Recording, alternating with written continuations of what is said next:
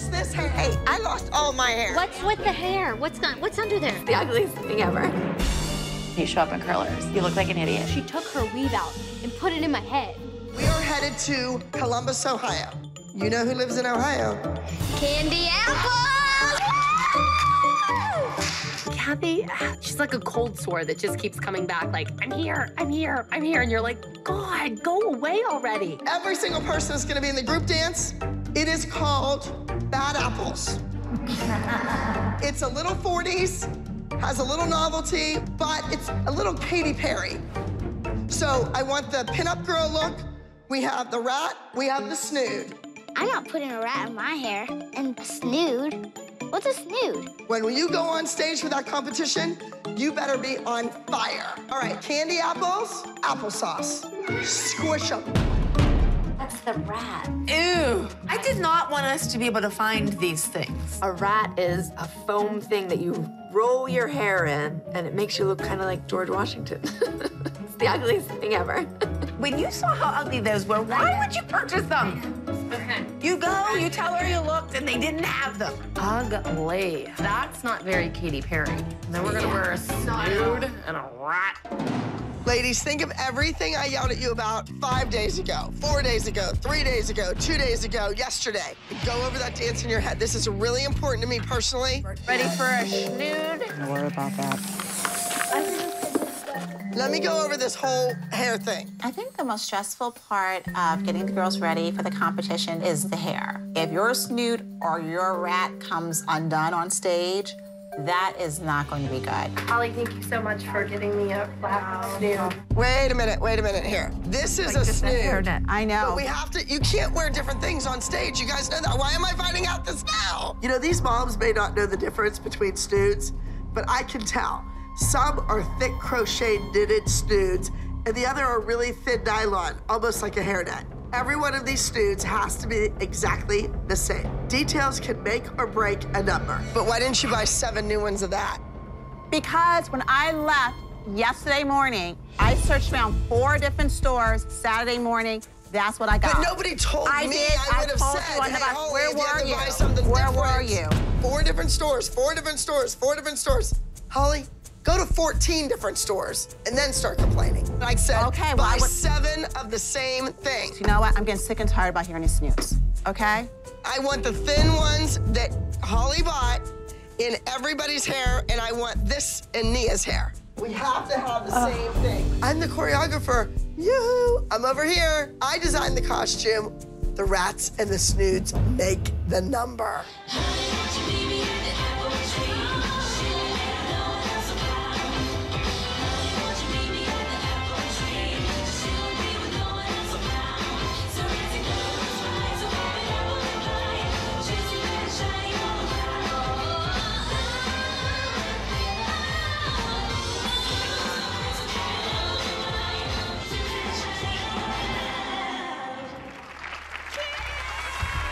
How'd you guys get that Amish hairdo? It's not Amish. Oh, yes, it is. No, you should know that. That's 40. They're about to announce the group awards, and I'm dreading it. And our top junior small group is number 43, Apple Tree. I think it's time for some pork chops and applesauce. How do you like them apples, Kathy? Girls, how we doing? Chloe, what's with the hair? You. I told her 4 times. You told her 4 times to get it up? Push-ups, go, 25. Can't listen to your teacher? Every dance studio has rules. Chloe broke the rules. Rules are for safety. Safety for the dancer, safety for those around her. 2, straighten your bottom knee. Every dancer knows you come with your hair up to class. You're not gonna start tanning again with your hair still down. For real? Leave the room, get the hair up, and don't come back until it's up.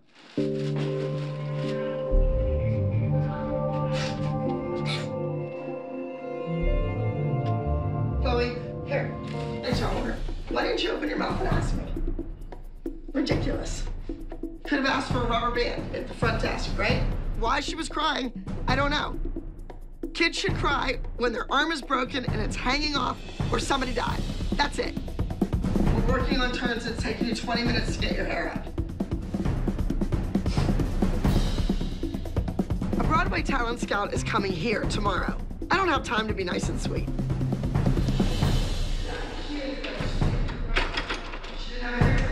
We are turning these girls into athletes, not pageant queens.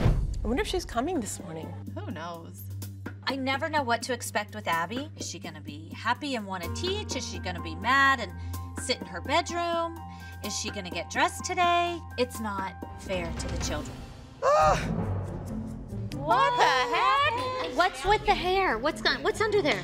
It's not dry, so I just stuck it up, and I'm gonna get sick. It's cool in here. I mean, come on, do your hair. Get a hair dryer and blow your hair. Girl, really? Do we come wrapped up in a turban? No. There's always something. It's always something. And she goes, but I have to work and you don't. Well, guess what? I'm still doing stuff and I'm still getting my hair done. Just do your job. You worked in a bank. Would you show up in a bank like that? If I worked in a school, would I show up with a big old towel on my head as a principal? Here I am. Do you take her seriously? No. Right. That's why I was like, you're a joke. You're an absolute joke. Make that arm stronger and get into somebody's face. It needs to be higher, closer to the headband, rather than way back on the crown of her head. Savvy is obsessed with high poofs in her hair and in my hair now. I just want to worry about my dance. Flip the top half of her hair, make a bun. We tried one thing, didn't work. We tried another, it didn't work. So she took her weave out and put it in my head. And I was like, oh my God. And I just looked horrible. It looked like you were in love. This is sewed in her head, though. I wanted to talk a little bit about yesterday, the role for Drop Dead Diva. I don't know if everybody was truly happy that Maddie got the role. It could have been any one of the kids that auditioned for it. We all congratulated Maddie. I think they're the moron. The girls all congratulated Maddie. I don't know what else you want us to do. I'm entitled to my opinion because I'm 42 years old and I'm a free American citizen, so I get to say whatever I want and believe whatever I want. I stand on my credentials and my knowledge. That's fine. Something you can never take away. Then fix this hair, because it's horrible. And why don't you fix your hair and fix your face and your body and everything else? And that's fine. When I join your dance company, I'll do it. Let's start critiquing people. Let's start with you. Look in the mirror. Holly had to go after me, you know, go for the jugular. Look in the mirror, fix your own body, fix your own hair. Holly, let's start. Get a padded bra. Don't wear dresses. What else do you want me to tell you, huh? And you know what? I got approval for those braids when I got them put in. Not in from my dance company, didn't it? Yes, It says right in it. Yes, do not change your hair. And you know what? I did get approval for it, and this is part of her ethnicity. Well, it's weighing her down. It's weighing her down. There are four other people when you here made the that bun the want. last 3 weeks, Holly, it's like a log coming out of the side of her head. And on all this, Nia, the lunge, the arch, all of that stuff is late and sloppy. Your mother thinks you're early, you're not. Enough is enough. If you want to fix someone up, and if you're such like a Miss Fix-It, fix yourself. Look in the mirror. Start with the woman in the mirror and leave my kid alone. Hey guys, I'm here. I'm very sick. But you do have a hairbrush, right? What? Abby, your hair. Yeah, I said I'm gonna go Just because you have a rash doesn't mean you can't brush your hair. It's in roll, it's in Have you curls. looked in the mirror? You're very vain. I have confidence no matter what. Abby, if you're not feeling good, I will help you. If you need help, just let me know. Of course she'll help you. Ashley is a suck-up around Abby, but when she's around us, she's like a totally different person. It's like a Jekyll and Hyde.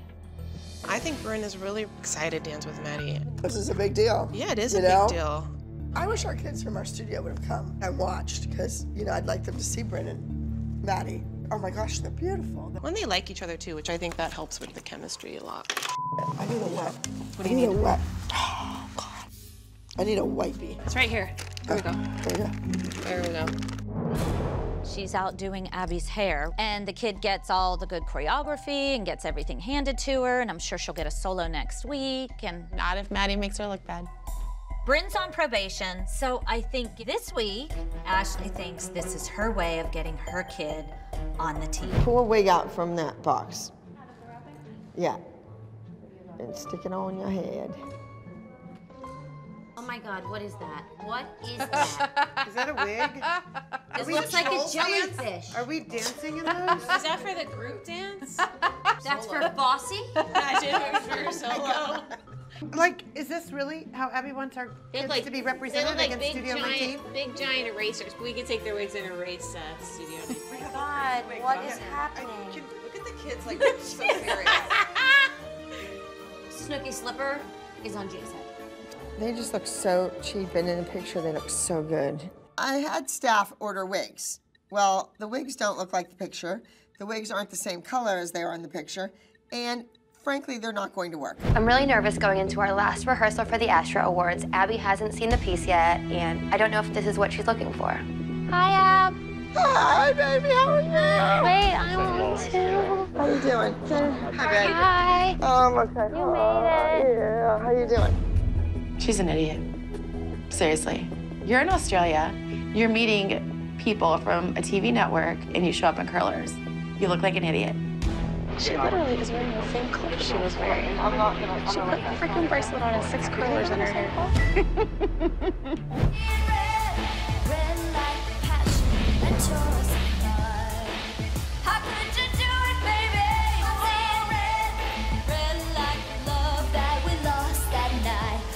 Tricked me. Oh boy, you tricked me. I'm saying red.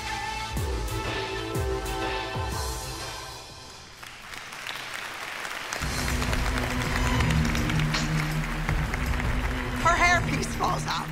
Do you know how ridiculous that looks on stage when your hair falls out of your head?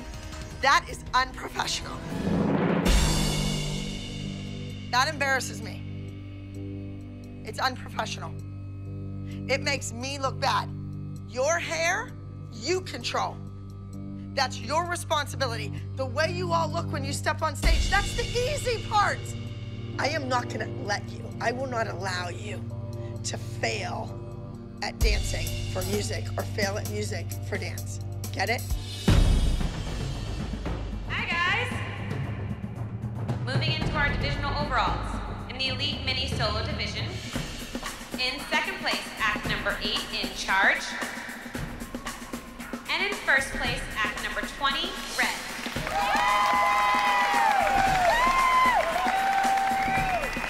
Somehow, that hairpiece falling out did not affect the scoring. Maybe they just didn't see it. Yay! Congratulations. Now that was a clean sweep. Lily, you were second, and you know how I feel about second. All right, the group routine was quite dynamic. Hannah, how do you think you did? I think the dance went well, besides the fact that I went early on the Ponte part. Okay, well, I had a pretty darn good seat. When you sit on top of people like this, girls, Brady, listen to me. When you're judging and you sit right here, okay? What is that? Her hair. My hair. Oh my God. Stacy cut out Lily's hair. Lily was like, you just pulled it out. Why'd you do that? Well, I didn't do it on purpose. Oh. Walk out. Hey, I lost all my hair. So don't follow Lily unless you want to be sued.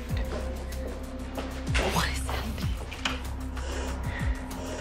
I have no idea how that happened because I cut on the outside of the hat. Whatever. It's already happened. Obviously, it was an accident. It's not like you're trying to just cut my hair off. I'm worried about that kid. I just don't know what's going on with her. How do you think I feel? Going on stage, getting second place. Abby's going sixth. Please. Just go home. Obviously not working out for us. So just go. Excuse me. Hi. I'm freaking out because I lost half of my hair. No, okay, you have good hair. You didn't lose half of it. How do you think I felt when Dee brushed it and brushed it and brushed it and brushed it and it just kept pulling out, pulling out, pulling out, and I was devastated. And then I thought, you know what? But I'm alive. I don't really care about the hair coming out. I mean, I know, but we thought you were great. We both did. No, I'm serious. You don't rub out. You rub in, because you're gonna stretch all that skin, and then it's gonna get saggy and baggy. Just look at your mother. Not even a makeup wipe, just stop. Yes, okay? I just feel like I let you down 2 weeks in a row. No, you didn't, sweetheart. You didn't let me down. But every time you step on that stage, people expect more, Lily. They saw you last year. They saw you win. They want more from you. Understood? I'm really starting to worry about Lily. Come on, let's go. She is the one kid who's been here before, and everybody should be able to lean on her. But she's cracked, and it doesn't look good for the new ALDC team. Jess, now you were a little upset when Bryn showed up wearing a bow. Bowgate. No. Explain. JoJo designed an outfit. JoJo is her daughter. Okay, picked the fabric, picked the style, a company made it. JoJo wore it in a live performance. The company loved it. They put it in a catalog. Unbeknownst to me, any of this. Abby does not live under a rock. She knows. Okay, when you open up the catalog, I did not know any of this. There's 3 pictures of JoJo wearing it in all 3 colors, and you go, order that, please. No, we didn't. It's your kid. I didn't do that. I didn't do that. Okay, well, you don't live under a rock. It was laying in a box in my studio. Did it magically get for your live performance. No, because I have mine. I wish I would have brought it today, okay? She puts the outfit on Bryn that JoJo designed.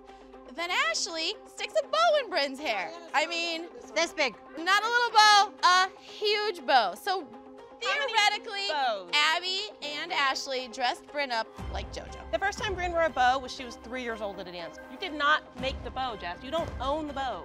She actually does now. She's pretty close to owning it. I'm sure people are wondering, why is that a big deal? JoJo is known as JoJo with a bow. JoJo wears and how is she known as that? I have no idea. Abby's Ultimate Dance Competition. No, Well, JoJo's been wearing bows her whole life. All right, well, let's take a look. At the moment, Bryn wore a bow. Bryn's not the next Maddie, she's the next JoJo. It's a costume. You can take no responsibility for that costume. Abby put your kid in a costume that looked like JoJo. Obviously, you want your child to look like JoJo. You came in and made fun of her and mimicked and mocked JoJo for who she was. Well, Bryn's not marketable. Let's dress her like JoJo and put a big bow on her head. She's advertising your ugly for you. Congratulations. And you feel like this is JoJo's thing, JoJo's brand? Yes. So only JoJo should wear it. So nobody here can wear a bow. Don't wear a bow. If you wear a bow, you're trying to be like JoJo.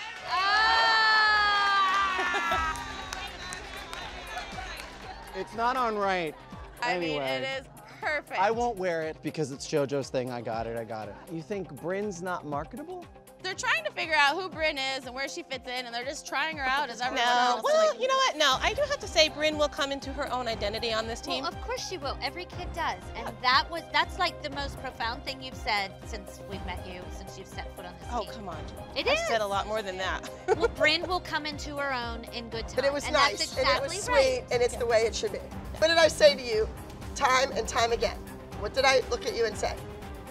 Ashley, let Bryn's talent speak for itself. Oh, yes. Let it happen.